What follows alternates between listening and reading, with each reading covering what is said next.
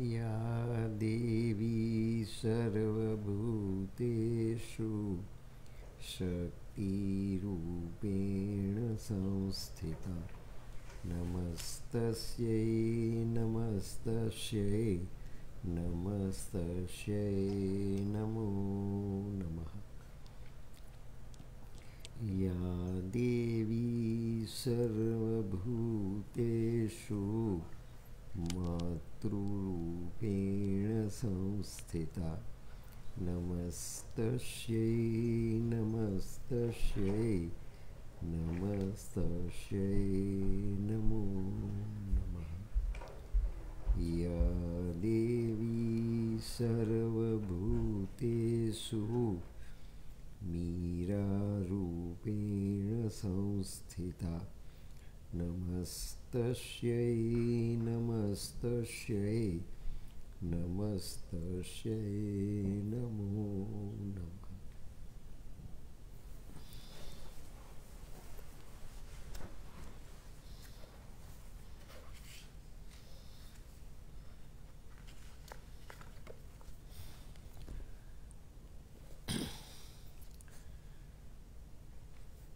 Now this is the de novo research.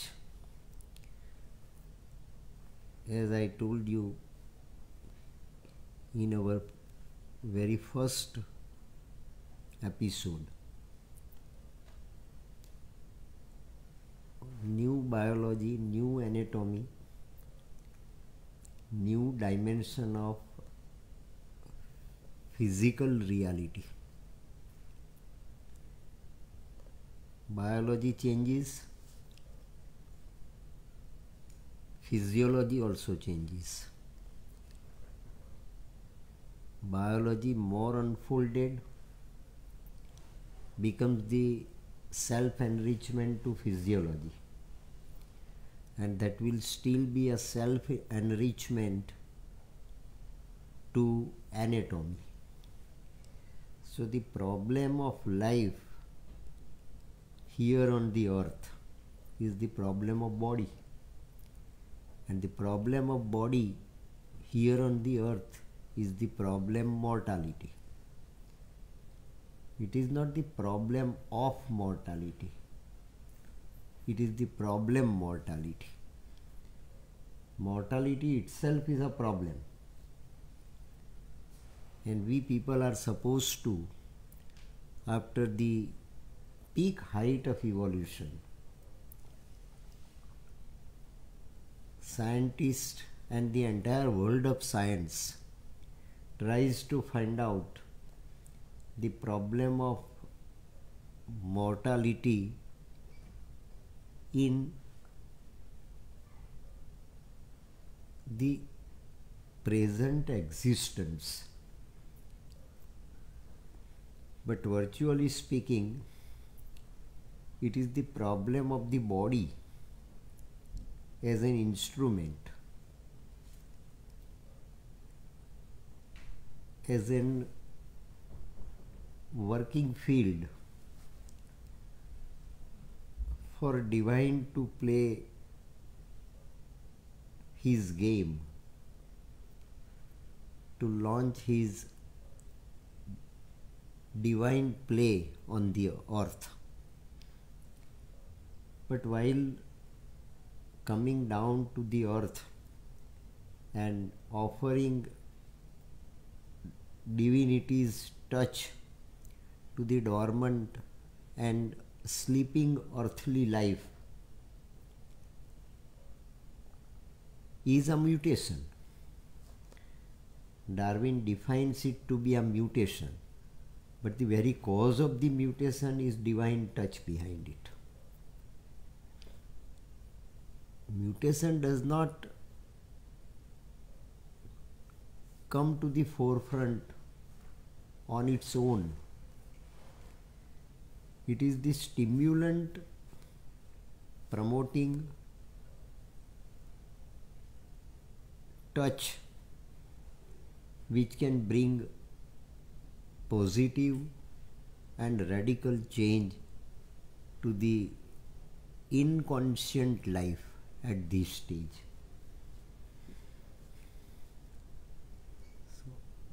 In Savitri, in the very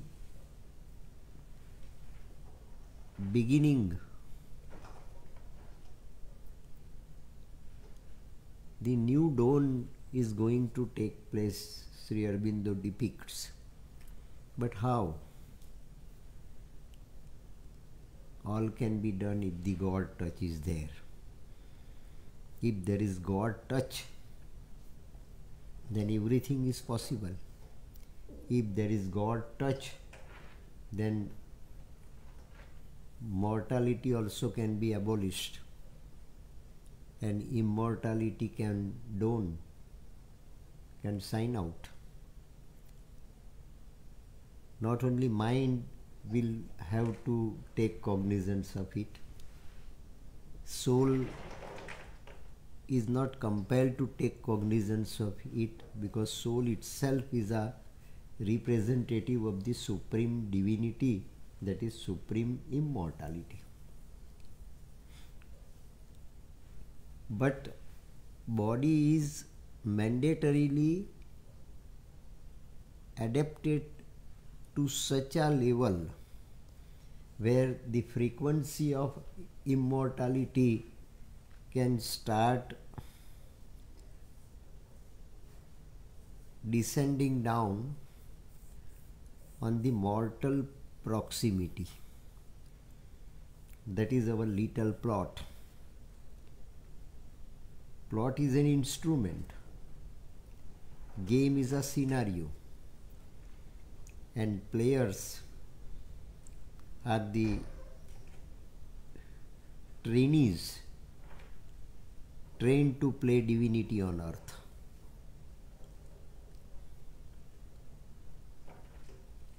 So the true and genuine spirit behind this Leela is being launched on the little plot of mortality, that is our body. So Mother is going to regenerate the new instrument within the old instrument. Body, death-bound body, is a representative body of the past. It is outdated one. And new body is to be envisaged by the forerunners.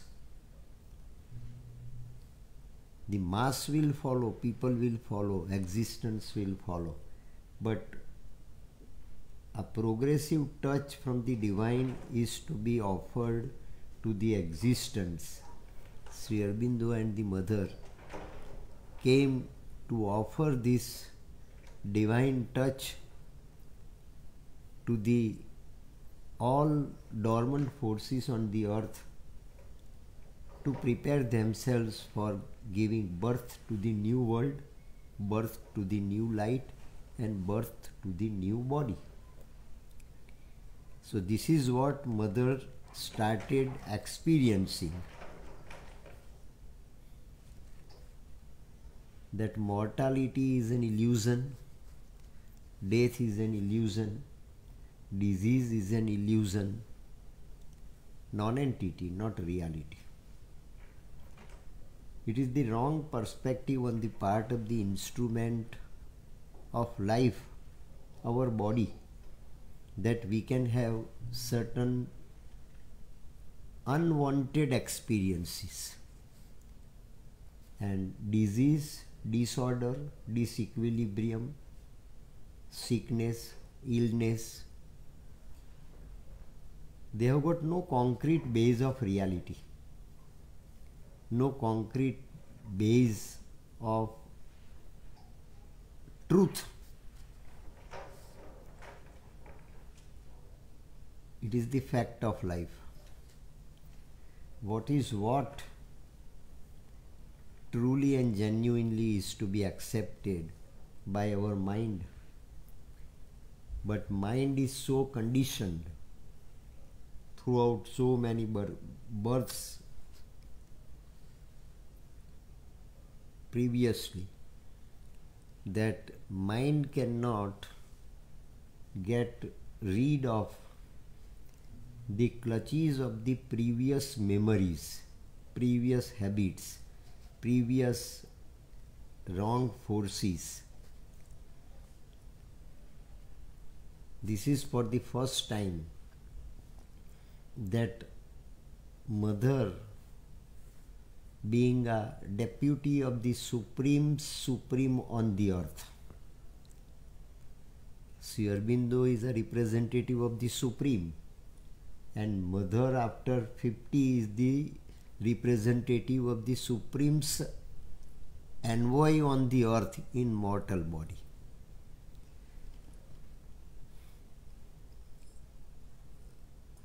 So for our present consideration and understanding that Sri Aurobindo up to 1950, 5th December, is a special envoy of the Supreme to the ever-growing earth consciousness through the body of the Mother.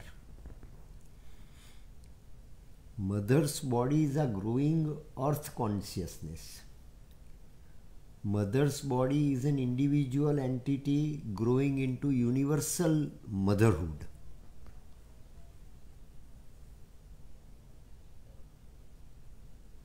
Three different stages of Mother, rather Mahashakti,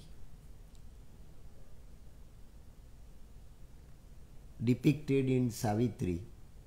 They are the ascending order of the creatrix. Word creatrix is used in Savitri. The force behind creation. So the force that is behind creation is the force behind new creation. The force behind creation is the force behind changing the creation. And the force behind creation is the force behind the new creation that is fast emerging. Mother represents that force on the earth. Along with Sri Aurobindo, even after Sri Aurobindo's physical departure from the earth. So the body of the Mother is a well-prepared laboratory, well-equipped laboratory for bringing down new world on this old one, new anatomy on this old anatomy, new life on this old, ordinary, traditional, time-bound life. So the emergence of new body is a solution to disease, disorder, disequilibrium, and ultimately and finally the death. So that is what Mother proclaims before Satprem. Satprem might have been wonderstruck listening to this categorical statement direct from the Mother's mouth. We people are also disillusioned for the time being. We are the immortal children. We are the children of infinity. Our infancy is not the mortality bound infancy. When we grow up, our psychic is a child playing in the eternal garden. Our psychic is a child playing in the garden of eternity. That is what Mother stated. So our psychic is a form of child. So our body is innocent. Our body is pure. Our body is receptive, but is so ignorant that it has not been projected as prepared entity for greater and bigger change. Having this body as our instrument, we are supposed to realize what Mother makes Satprem to realize. So for the present moment, we have to place ourselves in place of Satprem. As if mother is directly talking to us, mother is directly communicating to us whatever is going on inside her body, how that new body is taking shape within her body. Using present body, and that too at this age, mother is offering us to see the real infant child of immortality being created inside this body. This is the real experiment. It is not hallucination nor hypothesis nor accepted assumption. It is the reality beyond reality, what we perceive and what we understand. Death is an illusion. Death is an illusion, mother says. Sickness is an illusion. Sickness, disease is an illusion.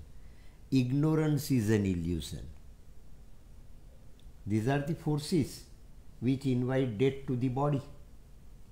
These are the adverse forces. Adverse in sense, not hostile. Adverse in sense which are not in the interest of the right and appropriate time-bound growth of human body given to us in this birth under the patronization of our psychic.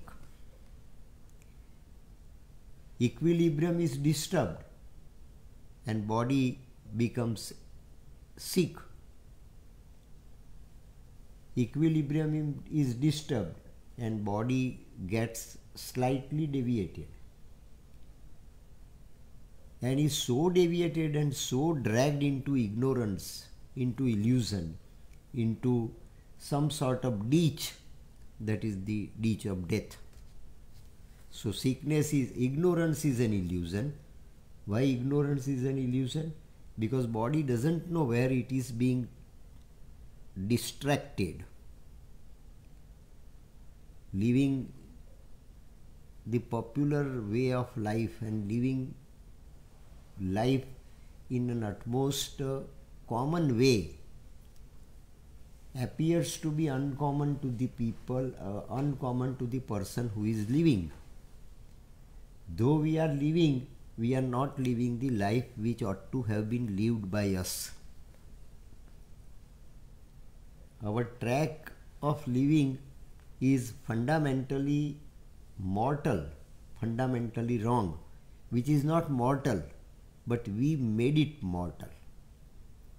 Because of our own forces of dead habits, we have made it mortal, and we don't know that the entire stamina of the different forces ultimately make us to live ignorantly this way. We don't know our own ignorance, and with the result we become victims of our ignorance, and still we feel that we are the master of the way in which we are living. Ignorance is an illusion, something that has no reality. See, so clearly Mother has pointed out here, something that has no reality. And Mother says this after having undergone the tremendous pressure of the illusion, ignorance and sickness. Pain is being still felt by the mother. The presence of this mortal body is there with mother, and the presence of the immortal body that is being formed within her body is also present there. So you can just very well understand the border as such, border between mortal zone of life and immortal zone of life. This is the body for the first time is made to live on the border. On the one hand side, left hand side, there is a mortal zone. On the right hand side, there is an immortal zone. And mother is the only one body of the whole of existence and humanity that could see both the territories simultaneously. This is called extinction verge in Savitri. This is extinction verge. Mother is on one side experience mortality. Mother on the other side experiencing immortality. Something that has no reality, no existence. See, it is no existence. That is what Adi Jagat Guru Shankaracharya pointed out, Brahma Satyam Jagat Mithya. The existence of illusion, the existence of ignorance, the existence of death, disease and all disorders and disequilibrium is no existence, because our human body is a chosen little plot for the play of infinite here on this earth. For that type of human body, this existence in which is made to live is illusion. Shankaracharya was also right. But Sri Aurobindo tried throughout his sadhana this clue, that the way in which we are perceiving the existence, way in which we are perceiving the sansar, way in which we are perceiving the way of life that is granted to us for our living is not what it ought to be to our body. It is the limitation of our body that has made this. Now we have to change the scenario, we have to change our sight. We have to change the scenario, we have to change our instrument. We have to add some new forces, some new power, some new additional potentiality to our present human body. Really speaking, immortality is our privilege, but we haven't tasted up till now what immortality is, what infinity is. Physical sciences, science of anatomy, science of physiology, medical science, they all horribly fail to find out the secret cause of death. Apparent causes are there, and they are all the medical syllabi. But the real reason is still unknown. To that extent we are ignorant. To that extent we are ignorant. And ignorantly we are being dragged to death. Ignorantly we are being dragged to disease. Ignorantly we are being dragged to still a greater ignorance. Now what is this substitute to replace this ignorance, illusion, death and disease? What is the solution? Immortality is the result, final outcome, final truth that in our own laboratory we are going to acquire and we are going to obtain. That is immortality. But how can we get it? So what should be our prime motto in our life to experience in order to open up this new avenue of immortality on this little plot of mortality? It is little, though it is plot of mortality. But little can be Virat. Little can be limitless. Little can be full of knowledge. Little can be full of divinity. Little can have the potentiality to execute immortality. It is the will of this little plot which can make the divine concretely present within him or her. Krishna willed on the battlefield of Kurukshetra, and Virat presented before him. But what is Virat? Okay. Virat is myself. It is my body. It is my true self. It is my greater self. It is my totality. It is my reality.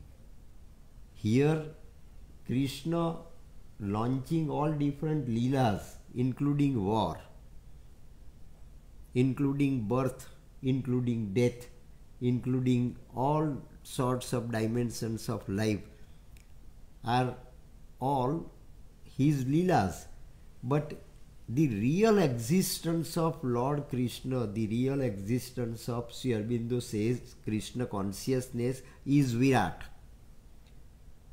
So body can have the experience of Virat, that is other state. But unless and until this body is made to enter into this another state of its reality, it cannot have the experience of immortality, nor of infinity, and nor of divinity. So long as this veil is there, we are ignorant. So ignorance is not merely lack of information. Ignorance is not merely absence of genuine information for us. Ignorance is a state which is darkness, which is tamas, which is inertia. So, what is the final solution to root it out? How to root out all such forces, non-plus forces, forces of non-entities, illusory forces. These are all hallucinations embodied. Only love and love and love and love. See, only love. 4 times Mother repeated the same word. Where lies the solution of immortality? Love. And love, that what we understand is not love. What literature proclaims is not love. What scriptures proclaim is not love. What spirituality being put into practice by all devotees of Prem Lakshana Bhakti during the time of Lord Krishna and thereafter is not merely a love. Is not merely a love. Love is a master solution. You should not get separated for a fraction of a moment from the divine living here on this earth concretely in human body is love. We should not be slightly separated, slightly away from the divinity while living on this earth. That is love. At one place in Savitri, Sri Aurobindo says, while projecting dialogue between Savitri, the lady of human body, and death, the total embodiment of all hostile forces and darkness. What love have you got? Okay. Love is the divine. Love is divinity incarnate. Love is Supreme's power within me. These are all indications, and that is why Mother repeatedly says love, love, love, love. That is the only solution to it. So we don't understand the right connotation of love, we cannot enter into this new zone of immortality, though it is a neighboring zone. Zone of mortality and zone of immortality are neighboring zones, because this Leela is not meant for death. Leela of existence on this earth is meant for divinity to descend. It is the creation of the Lord. It is the creation of the Supreme. So creator and creation are not separated.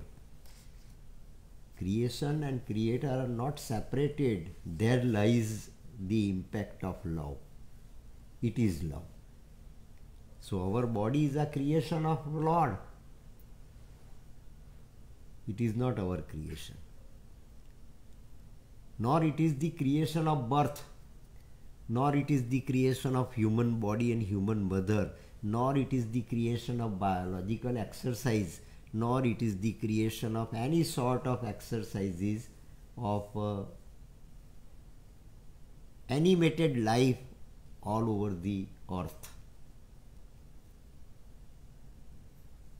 It is the divine determinism that is the root cause of our body to emerge, body to exist, and body to live. That is the root cause. Immense, formidable, stupendous, carrying everything. So many adjectives have been used by Mother in order to connote this love. This is love. Love means coexistence. Where Gita stops, yatra yogeshwaro Krishna, yatra partho dhanurdhara. Where there is psychic, there is body, and where there is body, there is psychic. Inseparability between psychic and human body can make this body immortal only. This is love.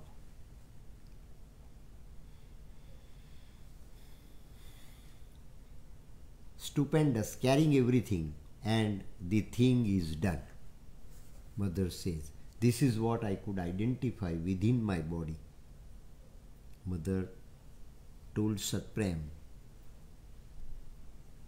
this is the master key to enter into this new zone, leaving the previous zone of ignorance and darkness, disease and death.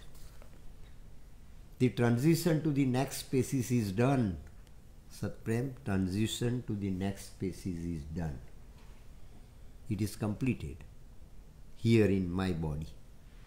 Time will come when it will be projected.